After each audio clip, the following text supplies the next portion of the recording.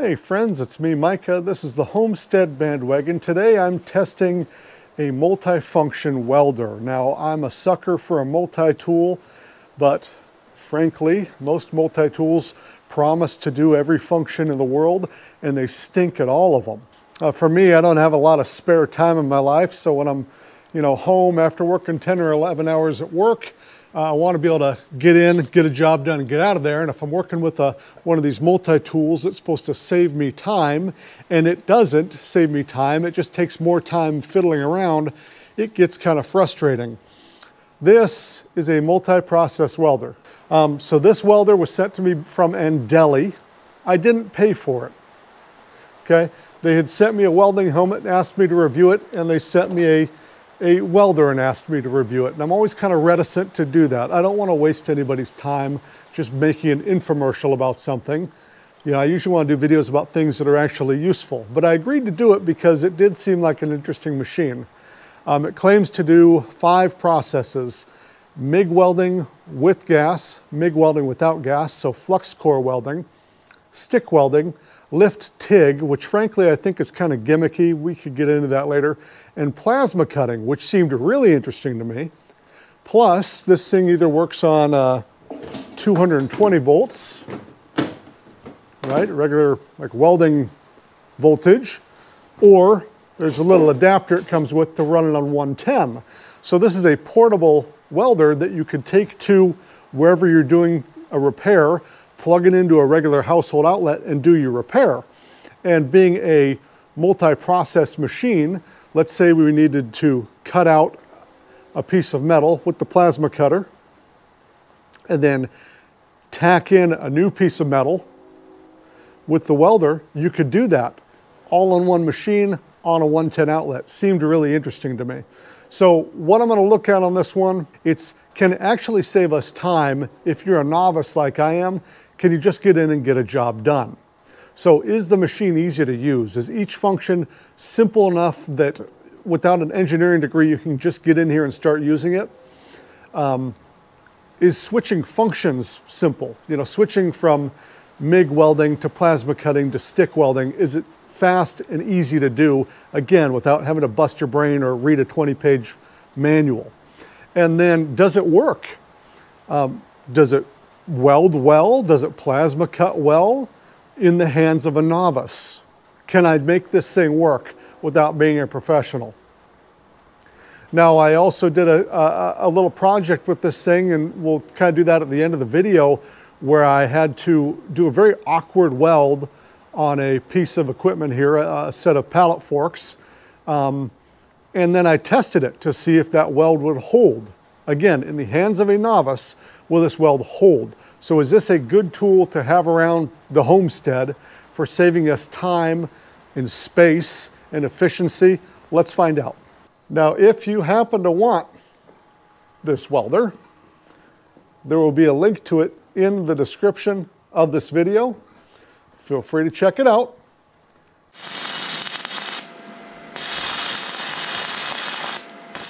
Okay, so right now I've got this one on the stick mode. So you got a button here to click through your different modes.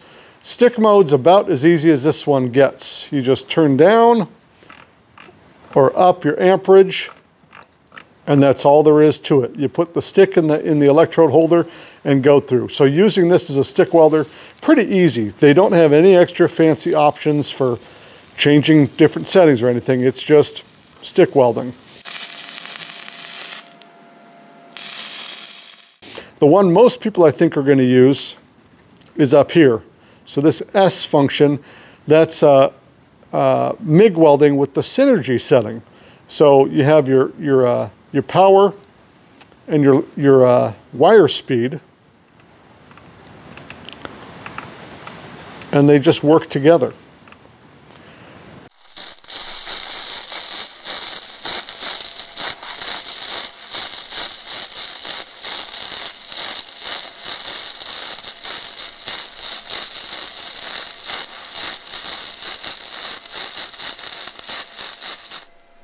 Now on the other side, you got some other options. You can tell it if you're working with CO2, if you're working with mixed gas, or if you're using with flux core wire. 2 T's where you push a button on the MIG gun and it feeds wire out until you release. 4T, you hit the button, it starts feeding and powering until you hit it again to turn off. And then spot, this is for spot welding. Hit the button, gives it a little zippy zap. So I like this on 2T.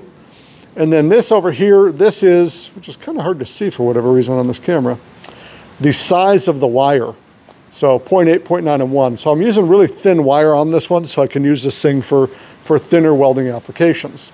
Then you have another button here for when you're using your gas. So this will change your gas flow settings. I didn't use the glass in this. Gas is too futzy for me, so I just like using flux core welding.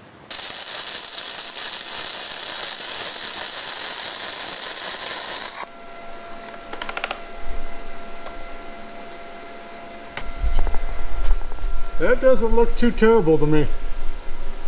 You know, I'm not an expert welder by any means, but push the button again. This is manual TIG. So this is where we can individually change our wire speed or our power. So if you do want to get a little deeper into this thing and really dial in your settings, you can if you want to. So I like it. It's a little expandable. Again, you know, if I decide to start getting into gas welding, maybe I will want to start messing with some of these options.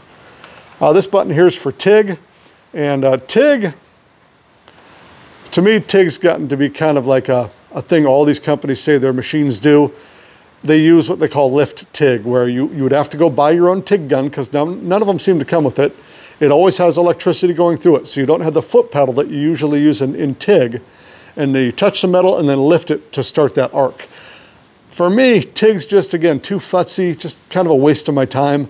When I have perfectly good welding options available around here. I'm not a professional, so I didn't test the TIG. They all say they do it. I'm sure they do it just fine. And then the last one here, that's your plasma cutting again. Turn up, turn down your power, and then this button, you can affect your pre-flow and post-flow of your air. So when you hit the button on your plasma cutter initially, if it's on this 2T setting, it'll start the air, and then press it again, gets the electricity flowing. In 4T, it's press the button, it's on till you press the button again and turn it off, but it does have air controls on there, which is actually kind of nice. I've just left those alone. It seems to do fine without it, or without me messing with it.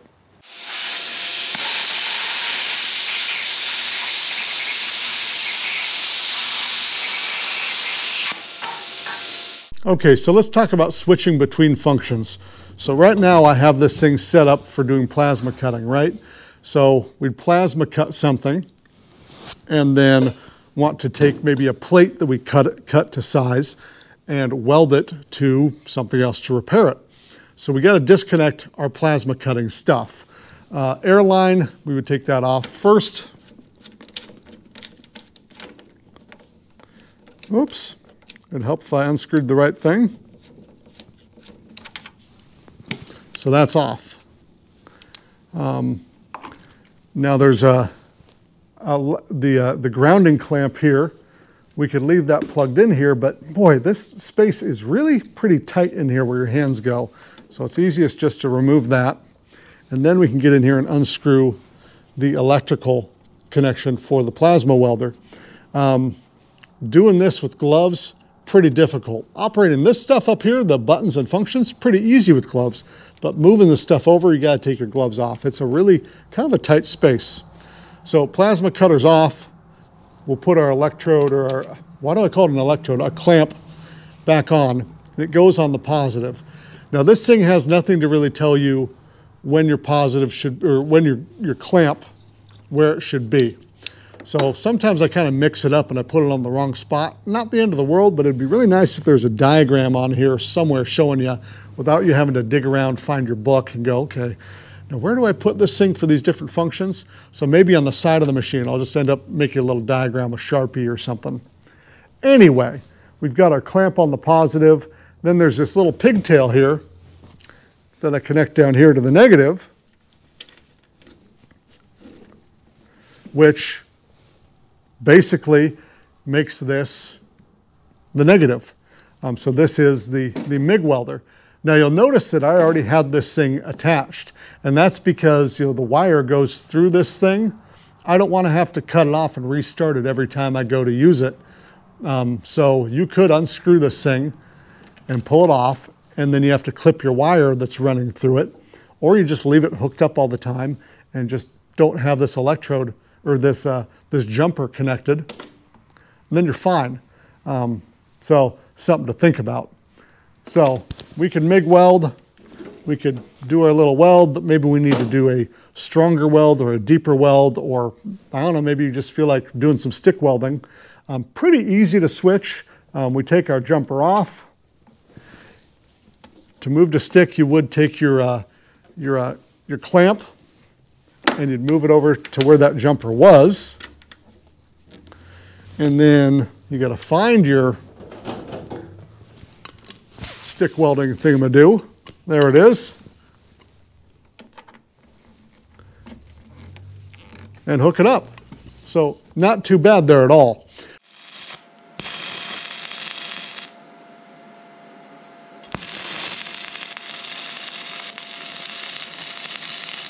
Now, one thing I did really appreciate about this machine is that the cables on it are very long.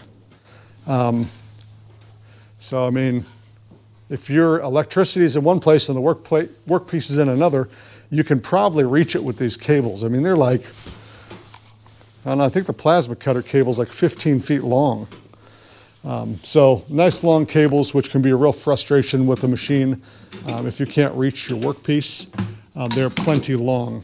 The ground clamp cable is probably your shortest of them all, and it still gives you some pretty good distance. So if your table's all the way over here, which it is, and your power is all the way over there, you can still reach that, that table or that workpiece to clamp it.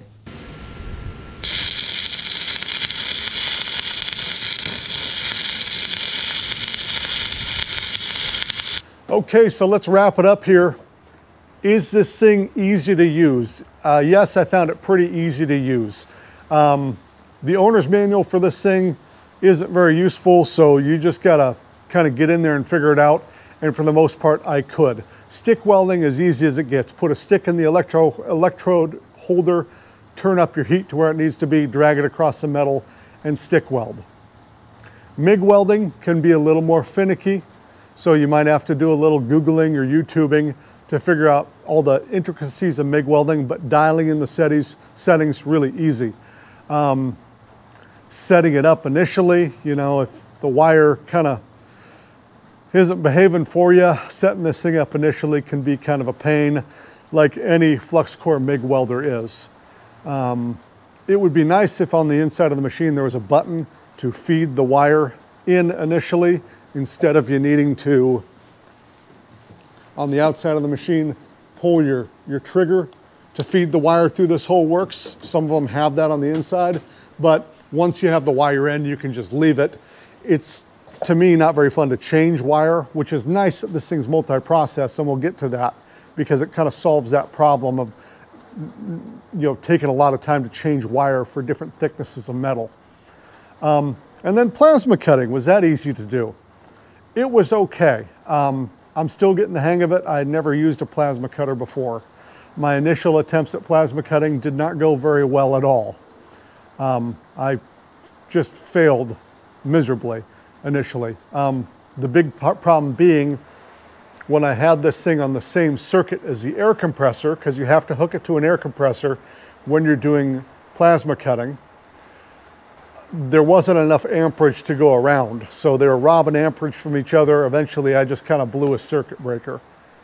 So you got a couple choices. You can either set this up where it's, you kind of preload your air compressor tank, do your cuts, then turn your air compressor back on to recharge that tank, because this thing takes a lot of air to work it, or run it on a different circuit from the air compressor, which might not be a possibility in all cases.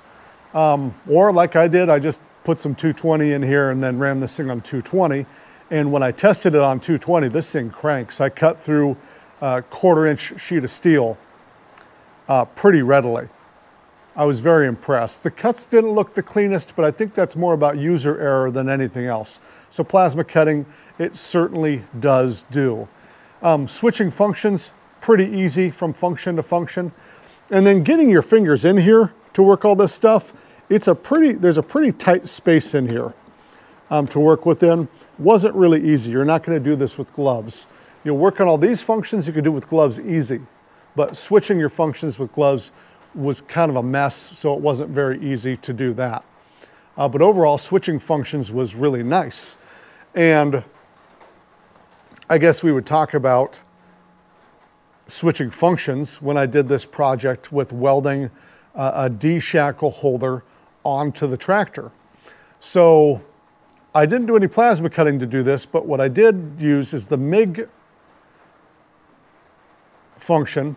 I used that to tack weld this D-shackle holder onto the bottom of my tractor forks. And it was a very, very tight space in there, not a lot of room to maneuver. One thing that did come in handy is that these cables are really long.